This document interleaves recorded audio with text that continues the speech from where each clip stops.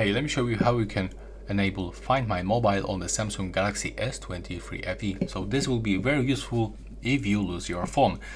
And first we have to open the settings. Of course, we have to be connected to the Wi-Fi network. We have to enable location, and also we have to be logged in with the Samsung account. And if you have these three things, you have to simply scroll down and go to the security and the privacy.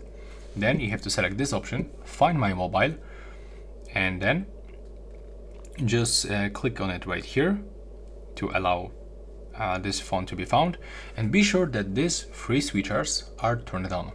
Allow this phone to be found, send last location, and offline finding. And then if you are looking for your phone, you have to enter for this website. So that's how it looks. I'm going to show you on this Samsung, and then you will find the location of your Samsung. That's the latest location. It is actually updating, so it's checking for the location. And you can also click on the ring, click start, and the phone will make sound. So actually this one is kind of useful when you lost your phone in the quiet places like your home, the library, or in your classroom, for example.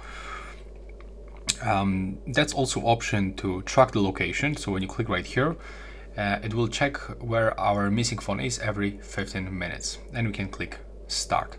We can also click to erase all data. So right now we will be moved into this Samsung website, and we have to input this code that was shown on the screen. So we'll be able to wireless erase data. You can also unlock this phone or extend the battery life by tapping right here.